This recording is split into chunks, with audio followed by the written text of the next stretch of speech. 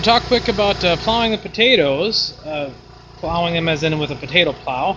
We're going to be doing the harvesting now. It's getting that time of year, so we're getting some of these up. And much easier to do it this way. So we're going to be using the 316, and we're going to be using the machine to do all the hard work for us, and I'm going to show you how we got it set up.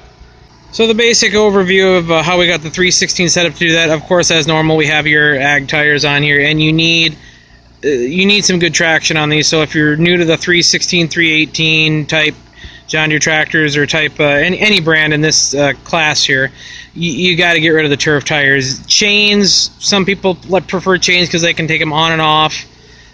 I don't have the experience with them working as well, plus chains for garden tractors tend to be lighter duty, and I've broken them before, so I don't like to use chains. I have in the past when it's a little bit muddier, but anyway, so you got to have the tires. These are fluid filled. I've got them filled with sugar water. Sugar being as though it's not calcium chloride, something horrible if I poke it, not if, but when I poke a hole in the tire. So they're filled, another 60-some pounds per tire. I don't have wheel weights because I haven't shelled out the money for them yet. No weight on the front end. My front weight rack is empty, and that's because if I put weight on the front, it pulls the front down, which reduces some of the traction here. I want the machine to be lifting a little bit, just enough weight on the front to steer. So that's what we're going for. We have our sandbags. Those are providing additional traction. Those are 70 pounds each, providing additional weight for the traction. And so what this is, again, is we're pushing this machine to its limit, weight and traction-wise. Plenty of power, more than enough power to do it. It's a weight and traction type issue, so we got to increase the weight and the traction. So back here at the 3-point, where all the work is going to happen, of course, we got our potato plow. This is a potato plow / middle buster.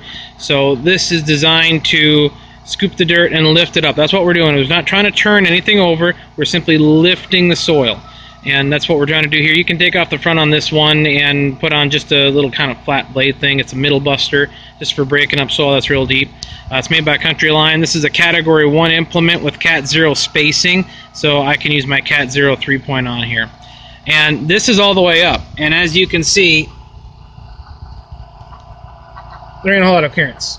So in pushing the machine to its limit as far as capacity for raising and lowering, it's just high enough. This is not your standard top link that you would have for the Cat 0. They make these top links for Cat 0 in 2 different sizes that I'm aware of. The standard is 7.5, I believe. This is 9 3/4, and you need that extra reach because you can see this doesn't even come close to lining up with this here. So this is way pushed back, so this needs to be longer.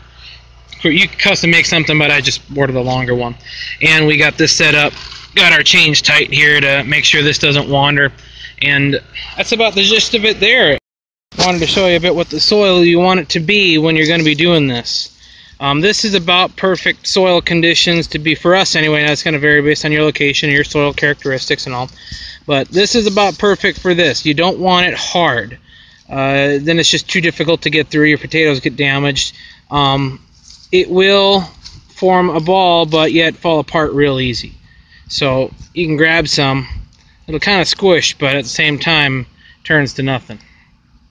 Potatoes come out pretty clean. That'll dry out a little bit, and that'll just fall right off from handling. Even handling gently, that little bit will be fine. But you don't want to wash your potatoes with water. A little bit of dirt on them is not going to hurt them in storage. And so those are the conditions you're looking for. Like I said, generally it's going to vary. If you got a much sandier soil, this is a fairly high clay content soil. But for us anyway, they say that's what you're looking for. So that's the setup for the 316 for pulling up the potatoes. It's pretty basic, pretty simple. It's actually one of the first implements we bought, and one of the only actual bought-in implements I have. I make most of mine, but this one happens to work real well. Albeit it's at the limit, and I kind of scar up the lawn a bit as I drive across it to get to the garden. Anyway, wife don't like that. So make sure you check that out with the missus before you go do that, or transport it differently. Take the top link off, push it on. Anyway, so I've already plowed the potatoes, or lifted the potatoes. It was getting too dark last night to keep filming anyway. So I'm going to get that on here next and do a little narration or something, kind of let you know what's going on.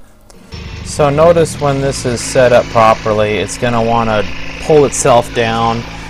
No additional weight is needed. The tip of it is tipped just angled down, so it digs itself in. and this does a real nice job of lifting, pushing the potatoes aside. We had a killing frost. Normally your potato plants would be a little bit more dried out when you harvest, but or you cut the tops off, but we're in a hurry, and we had a killing frost. So it's just lifting them up so you can go along and pick them up with your hands, no tools needed. You can see how it just pushes them off to the side after lifting, does a real good job. This garden was never, I had nothing to do with it this year. My 10-year-old, he handled it all. Every now and again you'll see right there how a potato plant doesn't want to go off to the side. So all you're going to do is just manually get back there and throw it out of the way, and then continue on. I'm going real slow on purpose so I can identify problems ahead of time, less strain on the tractor. It's just better to go slow, and when you compare it to doing it by hand, it's just amazingly fast. And it's just going along real well. If you like what you see, make sure you hit the subscribe button, click for updates so you don't miss any of our future videos. Hit the little like button on this one, leave a comment if you like, tell us what you're thinking. We'd love to read comments. And as always, thank you so much for watching Minnesota Homesteading.